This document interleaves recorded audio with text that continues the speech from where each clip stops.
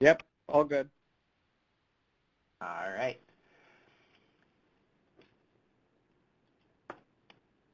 Good afternoon, everyone, and thank you for joining us today. Welcome to the Future of UVEB Advanced Manufacturing Trends, Strategies, and Applications, a regular webinar series presented by the State University of New York College of Environmental Science and Forestry in collaboration with Radtech International North America, the Association for UV and EB Technology. My name is Brandon Murphy, and I'll be your host today from SUNY ESF. As a reminder, all the webinars in the Radtech series are recorded and they're posted and archived at the address shown there. You'll also get an email after this reminding you what that web address is, and the recordings are usually up within a day or two. Keep an eye out for in January 2020, there'll be another webinar in the series on cationic cure. And just one other reminder is that the Radtech 2020 UVEB Technology Conference is coming right up, March 9th through 11th at Disney in Orlando. I think there may be a few exhibitor spots left available. You can register, find out more information at radtech2020.com or the Radtech website. That's radtech.org for more info and to register. So I am going to turn things over for this webinar to Mike Bonner, who's going to be our MC today. So Mike, take it away. Thanks, Brandon. As you just mentioned, my name's Mike Bonner, and I'm the Vice President of Engineering and Technology for St. Clair Systems. We provide viscosity and temperature control systems for industrial fluid dispensing processes of all kinds, paint, sealers, adhesives, coatings, coatings, encapsulants, you name it. Because of this background, I have the privilege of serving as the chair of Radtech's Application Support Group. And this was formed almost 2 years ago out of the realization that as an organization, we were very strong at helping our industry with formulation and curing technologies, but less focused on the technologies in between, those involved in getting that carefully crafted formulation onto the part and into the curing process. So today, I'm pleased to be here with three very knowledgeable and very talented individuals to talk about three very different topics, but each of critical interest to our end users. So without further ado, to start us off is Mike Kelly. He's the Vice President of Global Sales for Allied Photochemical. Mike's going to help us dispel the myth that UV cure coatings are not cost effective. He's going to use a case study from the pipe coating industry to contrast the cost of using solvent-borne, waterborne, and UV curable coating, all for the same application. Mike? Hi. Good afternoon to everyone, and thanks for joining us. Again, I'm Mike Kelly from Allied Photochemical. We're based in Michigan, where it's very cold right now. I think it's cold everywhere. I'd like to talk to you about what's going on in the industry at this time, and I think into the foreseeable future, is that people, companies, and customers are becoming more competitive, more demanding, as they receive your products that are made. They also are trying to eliminate variability in the process. So we believe that consistency and persistency, is my volume on? Yep, we can hear you. Okay, fantastic. And it's critical that you use proven technology with your process. So in essence, UV coatings everywhere. If you go to the dentist today and get a filling, the UV, that's a UV light, a form of UV. I had a root canal recently. The drill bits are color-coded with UV. But UV coatings are everywhere. A lot of times you don't hear about customers using them because it's proprietary to their process. But a lot of pipe and tube applications on metal, you see color UV clear coats, you see stenciling, you see all types of gel coats like on the oxygen tanks, cosmetic jars, appliance industry where it's formed after it's UV printed. Those are all readily available UV applications that are available in the market today and being used to drive efficiency with customers. If you look at some of the costs that are incurred from a customer when you have an issue with your process, it's actually resolving the problem, having that problem engagement with the customer is lost time. It's unproductive time. Time to resolve those issues are extensive, and it can be an impact to your business.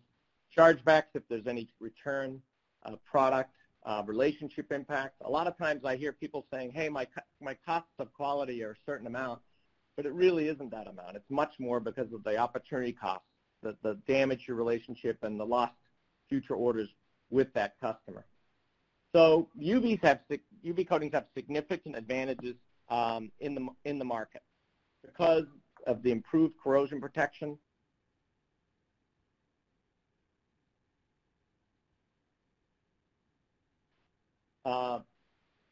Then the near zero VOCs, volatile organic compounds that have air pollutants. The coating cost per linear foot is typically very competitive, if not better, non-flammable, and then coatings will not freeze. So in Michigan, 5 months out of the year, the temperature will impact your shipping of water-based products, where UV, it's not affected during that period of the year. So let's look at the percent solids game, and you have to look at yourself. These are just some pricing that's available that we picked up on the market. They're examples. Your application will vary, but if you have a solvent-based coating that's at 18% solids, price of $11.71 a gallon. Water-based, same thing, 27% solids with a little bit higher price. And UV, 100% solids. It's a liquid, but that means there's no carriers, no fillers, or anything like that. And that's at $51.24. And which is the cheaper? Which one's less? A lot of people will say it's the solvent-based, but if you really look at it and you look at the applied cost, it's not. And we'll go through that and show you the difference. We've also placed on our website ROI calculators, so you can go to our website and you can actually calculate your own application based on a tube or a flat media or a discrete part. So let's look at the next slide, which goes about wet film, dry film, and what the comparison is. At an 18% solids, you're putting on the coating at a significant thickness, and then it's evaporating. So the solvent's evaporating. That's where a lot of cases where you have the VOCs, and you'll end up with 1 mil dry film. Water-based, same type of approach. You're putting on anywhere between 3 and 4 mils to get close to your 1 mil dry. But with UV 100% solids, it goes on as a liquid, but nothing evaporates, nothing outgasses, and it ends up 1 mil wet is 1 mil dry. So if you run the math and you're looking at, 18% solids, 27% solids, 100% solids, it's sort of like a can of Coke. You're only really getting, with the solvent, 18% of your drink. The rest is solvent. And when you're calculating square footage, you're taking the 18%, which is the 0.18, times the amount of square feet of coating at 1 mil, and you're going to end up at about 289 square feet at 1 mil thick. Same with the water-based. It's a 27% factor, so you end up with 433, a little bit over that in square footage. And UV, it's 100% solid as a liquid. There is nothing that leaves that coating. So you end up with the full coverage of 1,604 square feet of coverage. So if you run the math and you're looking at it, I'm going to be coating some large oil pipes. So it's 45-foot sections, 9.625 in diameter, 1 mil dry thick. So for that 1 gallon of solvent, you're going to run only 2.55 pieces of pipe for that whole gallon. Because in essence, that's 82% solvent that's just evaporating. In the case of the water-based, you're going to end up with 3.83 pieces of pipe, which is 172 linear feet. And then with the UV, you're going to be extreme high utilization, which gives you 14.17 pieces, which is about 637 linear feet. So when you run that and you're looking at where's the best optimization per gallon, it's UV. And in the case of transport or handling and all that, you're handling internally to your plant significantly less coating. So if you look at sort of the breakdown and how do you get and equate how much solvent coating you would need to equal 1 gallon of UV, you basically, it's simple math. You've got, need to add 2.55 pieces to 2.55 pieces, and then you continually add till you get to the total of 14.17 pieces. And you can see there, it actually adds up to be a little over 5.5 gallons of solvent-based coating that you would need to equal 1 gallon of 100% solids UV. So at the end of the day, you're looking at 5.56 gallons at the price, which totals $65.07. So that means you're taking 5.56 gallons times 1171 per gallon to get that price. If you look at water-based, it's a similar story. In this case, you need 3.7 gallons of the water-based, which is at 27% solid. And so you would take the 3.7 gallons times the price of $15.13, and you get $55.98. So again, right around 3.7 gallons of material to equate to 1 gallon of UV. In the case of UV, it's pretty self-explanatory. You just need 1 gallon, and that gives you the 14.17 pieces at a cost of $51.24. So if you look at the summary sheet, and you sort of go across, you've got UV in the green, 100% solid. You just go down, it's a total of $51.24. So you need 1 gallon. In the case of the solvent, as I described earlier, at the 18% solid, you need 5.56 gallons for a price of $65.07. In the case of the water-based, 27% solid at a price of $15.17, you need 3.7 gallons for a price of $55.98. So at the end of the day, the applied cost for the UV material is the least amount. But there's a ton of other factors that go into cost savings with using the UV 100% solid technology. As I mentioned to you earlier, there's an ROI calculator on our website. You can go in there and click on any of the buttons, and you can download an Excel spreadsheet. It's not protected, so you can take a look and run anything that you want and modify it in any way you want. And again, we'd be happy to help you with that.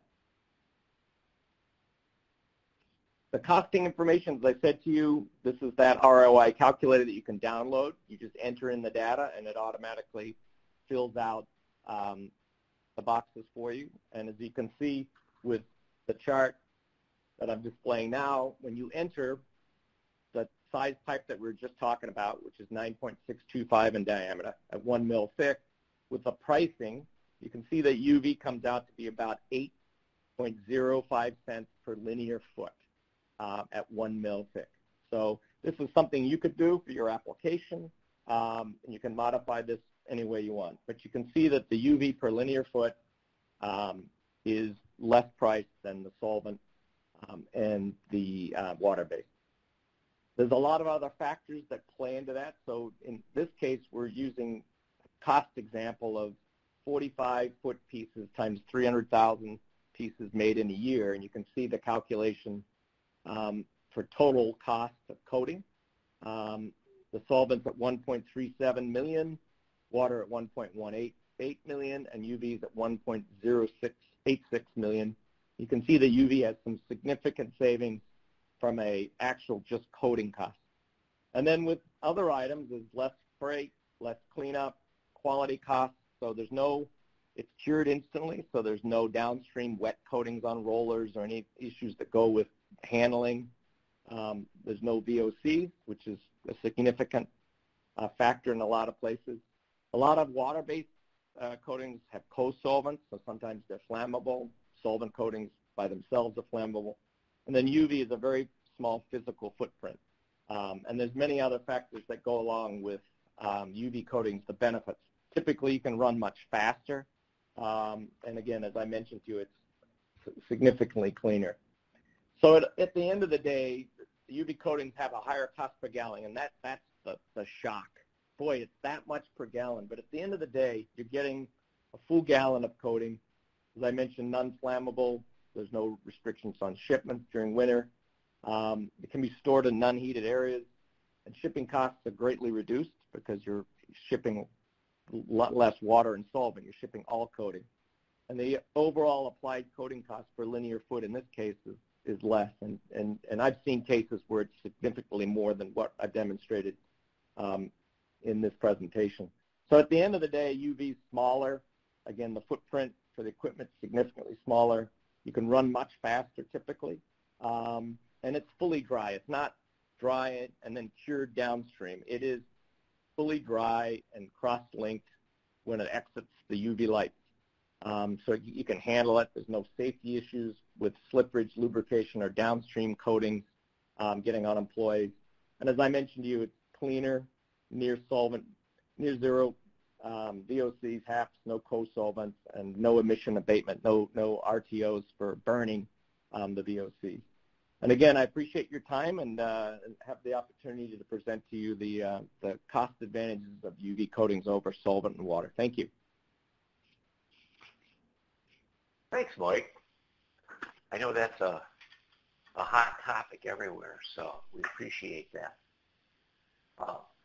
Next, Wilson Lee, the Business Development Director for Enercon Industries, is going to talk about surface pretreatment for UV coatings and adhesives. He's going to cover various options for prepping the surface prior to applying a material to assure that you get a good bond. So with that, Wilson? All right, thank you. Again, as he just said, we're going to discuss the surface.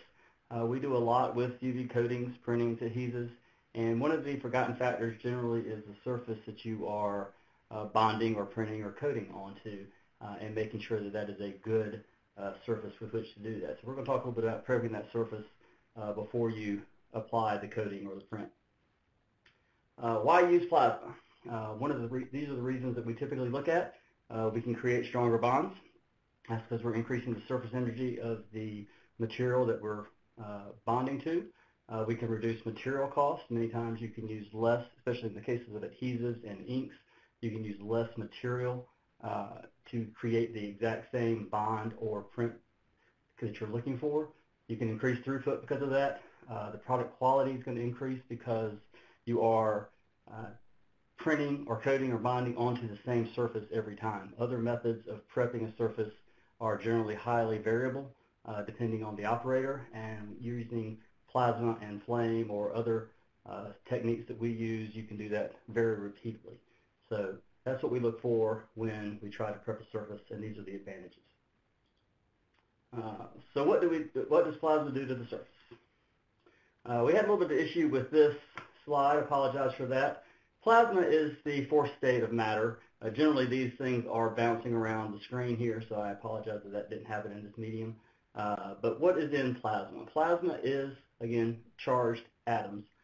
You get free electrons, you get free radicals, you get positive and negative ions, you do get ultraviolet light, and then the random electrodes bouncing around. The most common form of plasma that you see every day, of course, is lightning, and generally it's actually the air around the lightning strike that is turned to plasma. Other examples are the northern lights and the southern lights, and any time you have an electrical discharge. Matter of fact, we use an electrical discharge to create the plasma. So what does plasma do to the surface? It does three things. First, we're going to talk about the cleaning effect. What you're seeing here is the plasma being discharged onto the surface. On the left-hand side, you can see the contaminated surface, and on the right, you can see the clean surface. There's two types of contaminants, organic and inorganic. As far as organics, those are usually hydrocarbon chains, What happens when you bombard those with hydrogen and oxygen ions is you turn those into CO2 and water vapor, and those just disappear into the air. When you're looking at inorganic compounds, then we have to look at more of what you're trying to get off, and then the thickness, and then the cycle time. There's a lot of inorganics that plasma can remove and flame can remove. There are other ones that you cannot remove, so you just have to reach out for me and we can discuss what we can and can't do with plasma. But in most cases, it just affects your cycle time and how fast you can treat the material. But the first thing that plasma does is it cleans the surface. Second, we etch the surface. Now this is a micro etch. You see we're on the scale of about 5 to 30 nanometers. On the left-hand side, you can see a manufactured film surface that is very smooth, and after it goes through the plasma, you can see that we have roughened that surface. That would be similar to ablating the surface in some way or sanding the surface in some way. What you're doing here is just increasing the usable surface area with which you're bonding to. So the more surface area I have, the better the bond that I'm going to get with my coating or my print or my adhesive. So the second thing that plasma does is etch the surface. Now, most importantly, plasma functionalizes the surface. And by that, I mean we are changing the outermost molecular layers of that surface and putting polar groups and covalent bonds onto that surface that make it easier to bond to. Every material has a surface energy.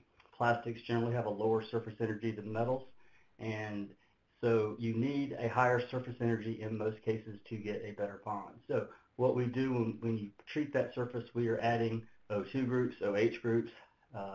In the example with flame, we're going to add carboxyl groups to that surface. All of those are polar groups that are going to increase that surface energy and allow you to get a better bond. So the three things that plasma does, again, it cleans, it etches, and it functionalizes the surface. So a little bit about adhesion basics. There are two forces at work on the surface. One is cohesion. That is the forces between the molecules of your liquid or your adhesive or your coating. Then you have the forces of adhesion, which is the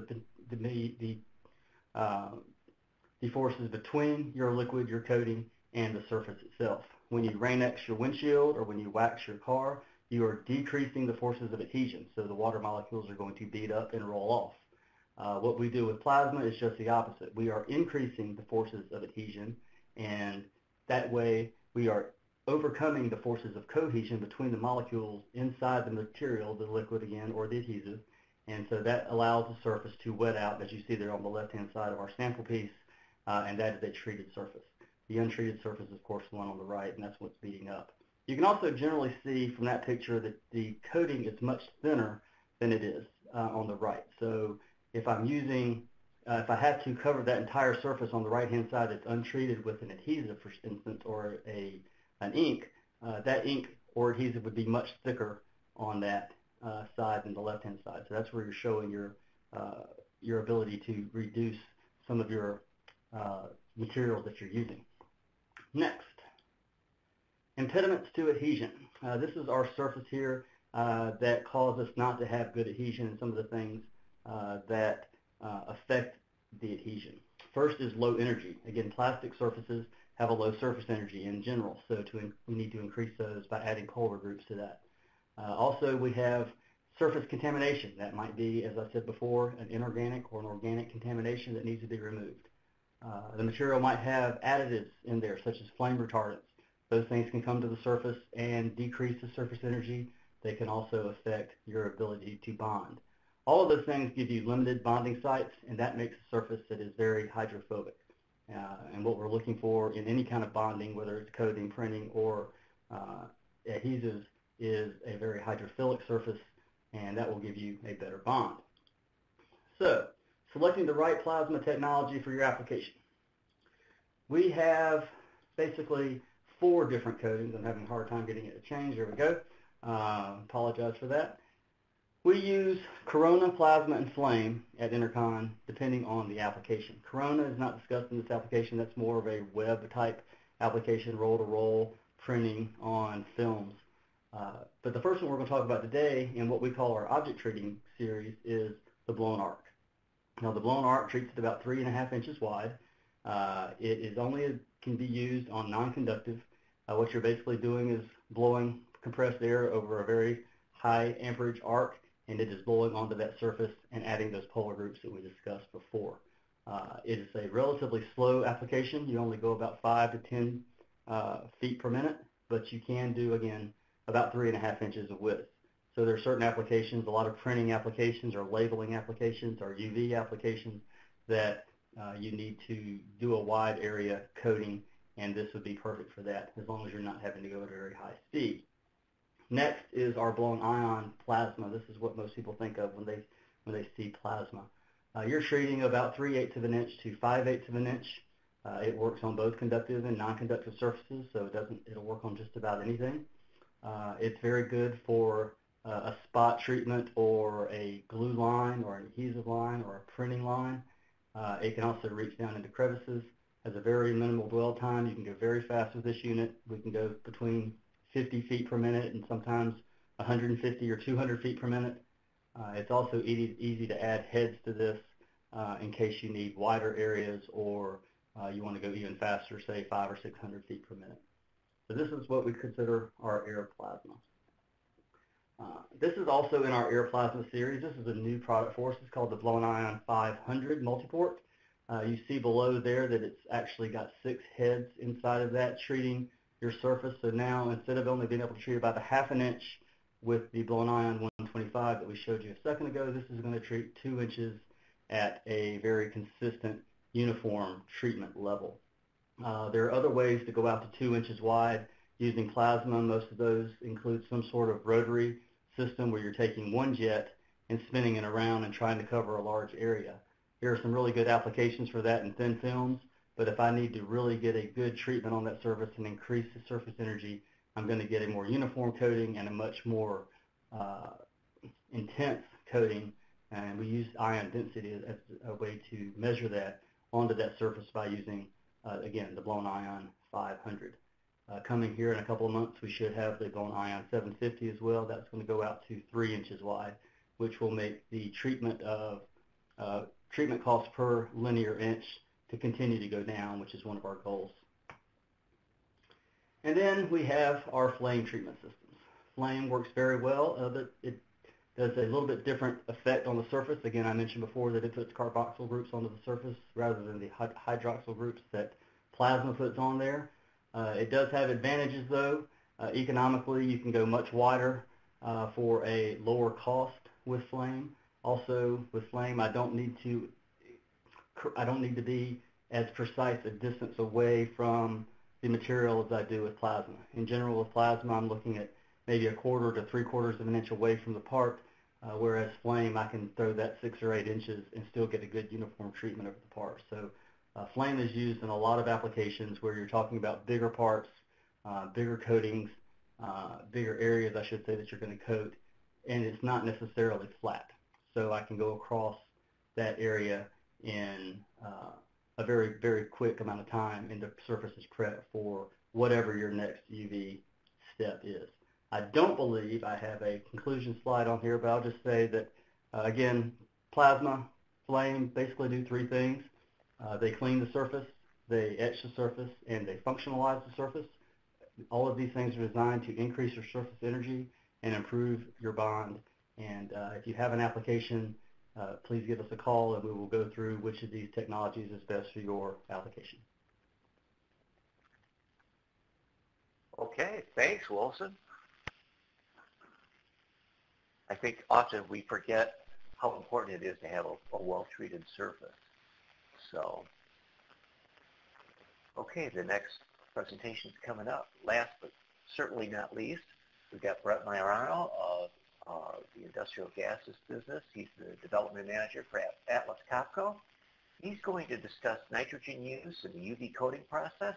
And he's going to explain ways to optimize the nitrogen supply when you need it in your process.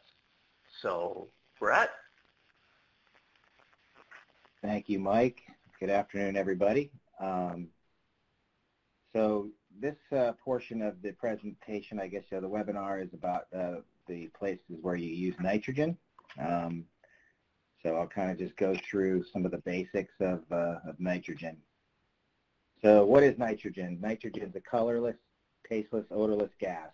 78% of the Earth's atmosphere is nitrogen, so it's abundant and very readily available, and it's got essential constituent of proteins and other biological products, and also the most important relating to this is that it's an inert gas, which it does not react with other elements, which is why it's used to blanket chemicals and to prevent fires.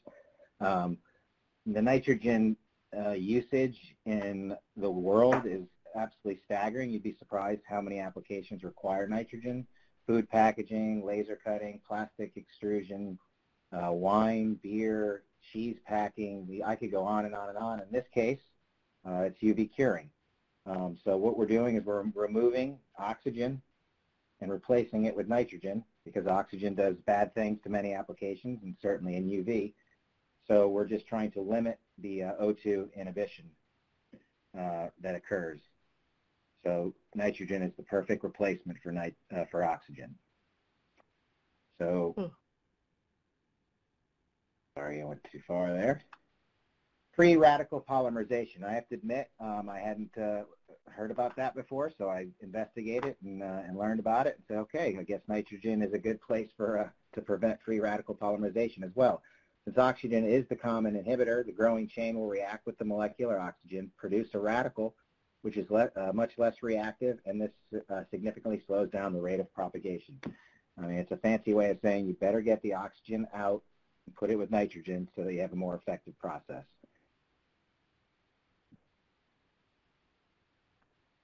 So what's the problem? Well, since O2 is almost 21% of the air, it's going to be everywhere. O2 inhibition of free radical polymerization is a real and consistent issue that you can't get away from. What's the solution?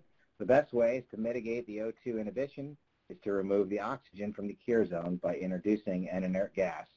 And there's no better inert gas than nitrogen. So where do I get my nitrogen? So if I have a process that requires a steady flow of nitrogen or spike usage or whatever amount of nitrogen that's required, you're most likely going to get it from these companies. Everybody's probably recognized some of these companies. They're large $15 billion global companies. You see them on the road with the tankers filled with liquid nitrogen, and they're delivering nitrogen every day, all day across the world. So that's where most people get their nitrogen. If you bought a UV equipment and you wanted nitrogen, you most likely are going to call purchasing, or you're going to do your own investigation, and you're going to call the gas company, one of these companies here, and they're going to deliver gas, nitrogen. When I say gas, I mean nitrogen. They're going to deliver it to your facility. So when you call up to get a quote for your nitrogen, they're going to make a huge batch. So somewhere in all locations across the country and the globe for that matter, large companies like Praxair are making nitrogen and oxygen in a large facility. So this little diagram here kind of just shows what the gas company does. They draw in ambient air, compress it, pre-cool it with water, remove the impurities by filtering it out, goes into a main heat exchanger that cools the air down significantly. So by a physical separation process at a low temperature, the pure nitrogen occurs at the top, oxygen falls to the bottom. Now we've separated the molecules. The gaseous nitrogen and oxygen are put into a liquid form so they can be transported, because you can't transport gas. You could, but you wouldn't be able to transport enough of it. So you liquefy that gas, put it in a tank or a trucker, and deliver it to the application. Very simple. All they're doing is separating molecules, putting in a liquid form, bringing it to your facility, and then putting it through a vaporizer, and then giving you the gas that you need for your UV equipment. So that's been the most common way for a long time to buy your nitrogen. But over the last several years, there's been a lot of innovations in nitrogen generation, which Atlas Copco has done now for several years. We've perfected compressed air, so we have a very good background in that, and a nitrogen generator requires a compressor, so it goes well with our business. So we got into this basically because we saw how much people were paying for nitrogen, and we offer a better solution at a much cheaper and more convenient way of getting your nitrogen. So when you call a gas company, they're going to figure out how much they want to charge your company for the nitrogen that you're buying. They're going to consider a few things. Where are you located? How far do I have to drive? Are you on an island, or do I have to take a freeway where there's a lot of traffic? Do you live on a mountainside where there might be a mudslide? There's just all kinds of things they have to take into consideration, because the difficult part of delivering nitrogen is actually delivering it in the trucks. So once they figure out where you are, say you're in a metropolitan city with a bunch of other companies around you, your price might be good. You're way out in the middle of nowhere, you might get a bad price. So there's several ways for them to deliver the gas to you. So if you order a small amount of nitrogen, you only need a few cubic feet per week. You might get one of these nitrogen cylinders. I think most people have seen these somewhere in a manufacturing plant or on any number of facilities where these high-pressure bottles are filled at high pressure with nitrogen. You can draw off that tank until it's empty, and then you turn it in and you get another tank. You pay a rental fee for that tank, and it goes on and on. And there's also some other negatives to dealing with these high-pressure cylinders, because they're explosive. People have to move them. They can hurt their back. Safety directors more than happy to get rid of an explosive bottle that's sitting around in their facility filled with high-pressure nitrogen. So the second way you're going to see nitrogen are these things called liquid dewars on the left. It's a big cylinder filled with liquid nitrogen that has a vaporizer on it as well that turns it into a gas. So maybe you start to use more nitrogen, you call the gas company, say I need more nitrogen, they're going to switch you to a Dewar's instead of a bottle, which will last a little longer and you won't have to change it out quite as much. Still rather expensive and cumbersome, and you have to have deliveries, and you have, if you run out, and you have evaporative losses and other things like that. And then the third way, which is more of a high volume user, are you see these large bulk tanks. These are filled, again, with liquid nitrogen. A truck comes and fills up the tank, and then they measure it off-site to see how much nitrogen you're using, and then charge you per cubic foot. So that is a pretty simple way for the gas company to make money. They make a large volume of liquid and drop it off to your facility in those three packaged forms. So what we do is a little bit different. We generate your own nitrogen. So we have a compressor and a nitrogen generator, and the nitrogen generator basically separates the nitrogen molecule from the oxygen molecule. The nitrogen's a bit larger, it's a little bit slower and lazier than the oxygen, and the oxygen's hyper and smaller, and we're able to separate the two very easily so that we can get up to 99.999% pure nitrogen. It reduces your cost considerably, and this is the biggest reason to buy a generator. It's based on cost, because a nitrogen molecule is a nitrogen molecule. You can't get better nitrogen from one source as you can from another, so you might as well pay the least amount for it. So we reduce our costs and we take control of your own gas supply instead of depending on a delivery. It's reliable. It's on demand whenever you need it. The equipment's very easily maintained. There's not a lot to moving parts and things to go wrong, so the downtime is eliminated. And you eliminate the safety hazard of high-pressure cylinders, and all flows and all purities and pressures can be achieved for any and all applications. So we don't see anything that's too big or too small. We really have tailor-made for any application.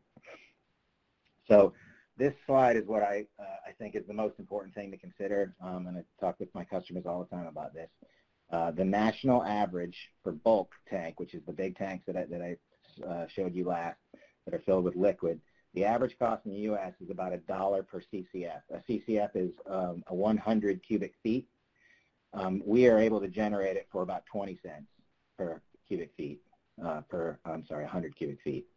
So depending on how much nitrogen you're using, the savings can get incredible. I just worked on a project with a UV system the other day, actually, and they were spending $500,000 on nitrogen, which kind of blew my mind that they were using that much, but they did, and we sized up a generator that could supply that amount, and the cost savings were so significant that they felt compelled to investigate it further, and we'll hear about that later. But bottom line is, what we do with this, we find out how much nitrogen you're using, what purity is it, what pressure is it, and then we put together the system that will give you the gas that you need, and we do a design criteria with an ROI. Very simple. How much nitrogen are you using?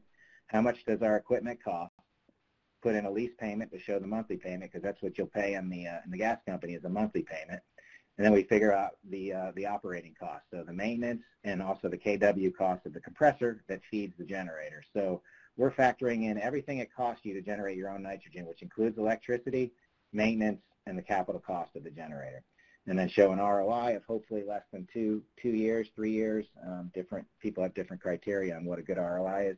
But we save money every day. If somebody is buying from the gas company and they're tired of it, a nitrogen generator is absolutely ideal. And I would say really the only reason to buy a nitrogen generator is to save money.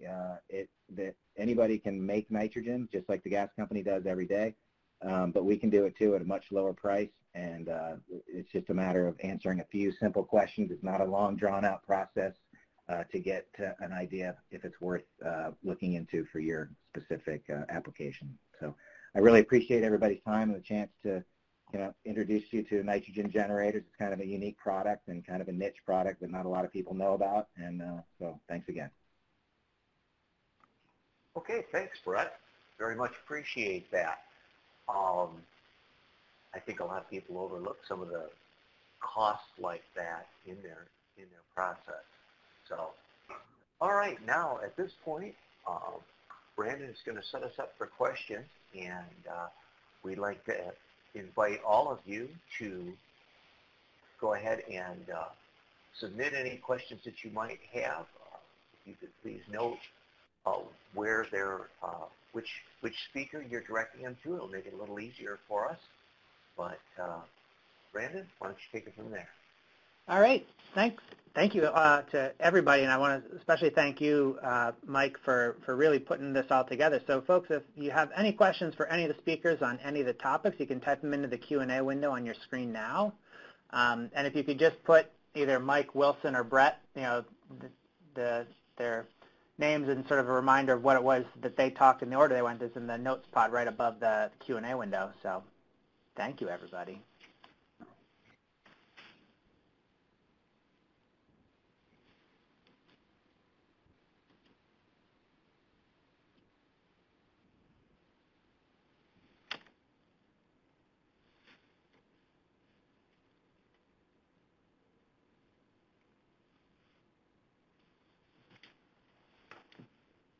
Mike Kelly, I think that first question might be for you.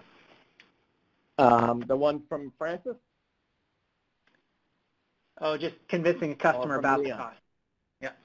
Oh, okay. I'll respond back to Leon. Thanks for your question. It says, how to convince my customer about cost. Can you comment a little bit? You have to do a full ROI on the application. So you need to take into consideration the coating comparison like I showed you, and then there's the cost of capital. A lot of people think that water-based systems and solvent-based systems, the equipment are less than UV, and in some cases they're more expensive than UV. So you need to take into consideration that, the maintenance, especially if you have water-based, what's the floor space cost, because you're going to have some type of air table or oven. With solvent, you may have an RTO for burning the solvent. So you need to factor in all that and keep it simple. And then use your vendors. I mean, we're happy to support you in any application for UV. Use your vendors for that type of information.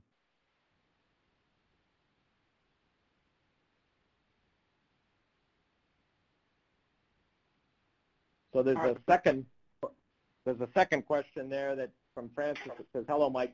Do a significant percentage of your coatings benefit from a nitrogen atmosphere in the cure? I would say yes. It has to be practical, though.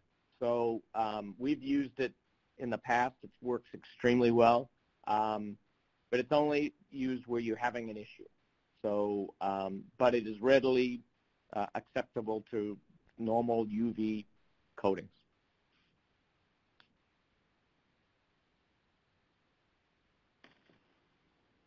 I think that next question is for you, Brett. Okay. Can you connect a nitrogen generator to a pre-existing bulk nitrogen tank? No, you're basically replacing the nitrogen bulk tank. You would terminate your contract with the gas company and no longer pay the rental fee on that tank, and then replace it with a in-house nitrogen generator, which would include a compressed air source, filtration to make sure the air is clean, and then it goes into a nitrogen generator, and then we store nitrogen just in a tank, just like it looks like the bulk tank, but it's a receiver tank. So you're replacing your bulk with a nitrogen generator. Thank you. And Wilson, I think next one's for you. Okay, regarding plasma treatments, are there any ozone generated while in operation? With plasma and blown arc, if I just turn on the unit, there's not going to be any ozone emitted. You are going to introduce some NOx, which is less than 1% of the amount of air that you put in, but ozone is not generated. Now, there is a caveat to that. If there are oxygen species on the surface of the material, you can create ozone. A very good example of this is a polypropylene mesh. They use it for absorbent materials like diapers and things like that. For whatever reason, there is a high quantity of oxygen species on that surface, so if I do treat that surface, I will create ozone. But with most materials, you're not creating ozone. I think the next one's for you, too. How does atmospheric plasma compare to vacuum plasma? In general, you can do the same thing with both. In practice, it's a lot more difficult. And by that I mean most of the atmospheric plasma treatments that I talked about today are line-of-sight type treatments. So if I'm treating something, I need to be able to see it. If I'm going to try to treat the inside of, say, a Coke bottle, or if I'm going to try to treat a foam or something and I need to get all the way down into pores to make it oleophobic or hydrophobic, With those types of materials, I'm going to have to use a vacuum-type plasma. So basically line of sight. If I can see the area that I'm treating, I can do it very effectively with atmospheric plasma. If for some reason, if it's around a corner or around an area that I can't see visually, then it's very difficult to treat with open air. You have to go with vacuum in that case. I think next question's for you, Brett. What would be the best way to efficiently apply nitrogen in a UV conveyor application? As far as efficient, the best way to do it is to generate your own nitrogen, but how to most efficiently apply it to a conveyor, Mike Bonner, would you have maybe some input on that? I'm not sure I can adequately answer that. That's got to be taken on a case-by-case basis. It has to do with part geometry. It has to do with how you're actually applying it. So there's a lot of different things to consider there. Again, the best way to do that is to do your conveyor group and to get with your parts people, figure all of that out, and then identify your source from there. Yeah, and this is Mike Kelly. Typically, nitrogen's heavy, so it works to your advantage. Typically, you'll have some type of sink or some type of bath that you can put in that's at a lower level, typically, and that's the way I've seen it applied. Good point. Take another one for you, Wilson. All right. How does the compare the cost of adhesion promoters like primers to plasma treatment? Plasma treatment, the upfront cost is a little bit more because you have to buy the equipment. The incremental cost is significantly less. So over the course of usually just a few months, you'll start saving money. To operate a single plasma jet costs about 10 to 15 cents per hour. There is no incremental cost because you're using compressed air and power, and that's usually what your power rate is. So the other advantage it has over other adhesion promoters is many solvents and primers that you use you have to be careful on how you dispose of those things. So you reduce cost and disposal is there in that case as well. So there's advantages to both as far as price, again, upfront versus ROI, but in the long term, plasma is much less expensive and a lot more repeatable. Okay, the next question's for me, Hadi. Thank you very much for your question. It says, what about the shelf time and storage condition of UV coatings compared to solvent or water-based coatings? Typically, we offer 6 months for the UV. Typically, they'll go a lot longer than 6 months, but just as a standard, it's 6 months. Storage conditions, you can store it. They don't typically freeze, so they're not damaged by freezing or when they're shipped on a truck or anything like water-based. I don't really know the duration for solvent and water-based coatings. It's typically by manufacturer. We don't make many of those materials. I can really just tell you what the UV and the advantages of UV over those. Thank you. Wilson, I think the next two questions are for you. All right. The first is similar to another question. How effective is blown arc plasma to vacuum plasma? They both are very similar. They both do the same things. They can both clean the surface, they can both etch the surface, and they can both add the functional groups that are going to increase the surface energy.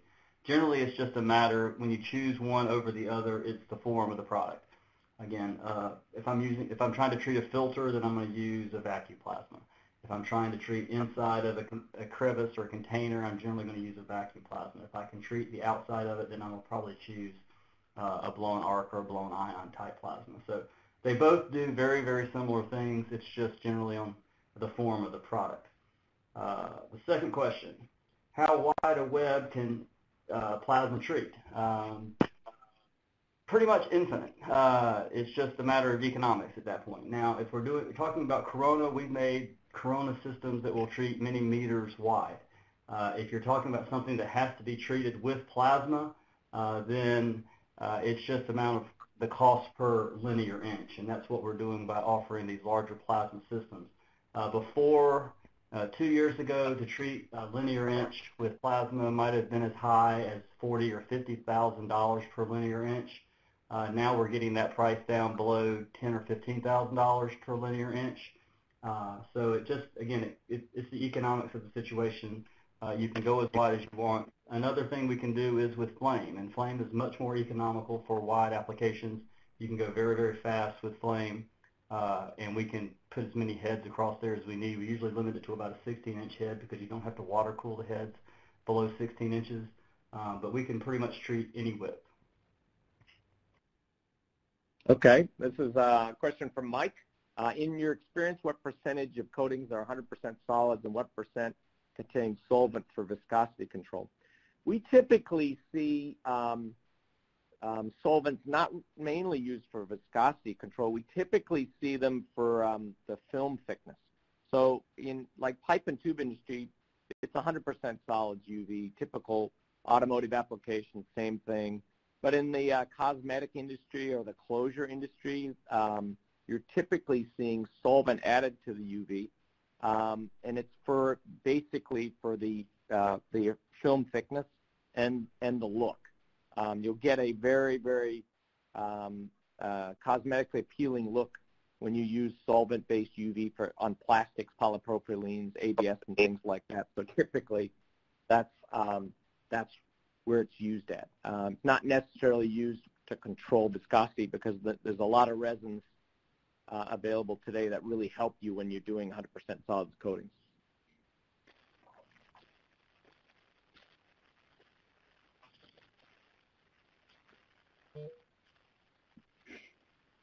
I think that next question's for you, Wilson.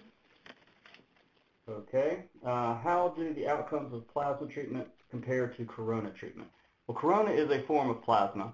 The differences basically are on how it's transmitted to the surface and how the blown ions or the ions are transmitted to the surface.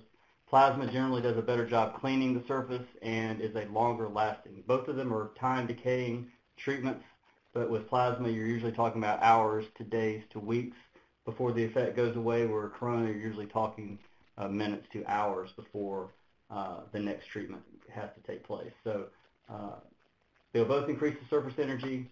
Usually plasma does a better job cleaning and will last longer. The next question looks like it's for me as well. How far does the plasma treat station need to be from the spray booth? We can do a lot of different things here. We can, with just a general system that we can have a lead of an 18-foot lead. So we'd have to be at least 18 feet from the area that you're treating to the generator. But we can take those things apart. We do have to be at least 18 feet from the transformer. So if you have an application where 18 feet is not far enough, we can use the control system and the transformer separately instead of in one convenient package, and usually you can get out there to it. So it's we can put that transformer in a different box, and it can be as far away as we want it to be from the frequency generator. So 18 feet from the transformer is about as far as we go.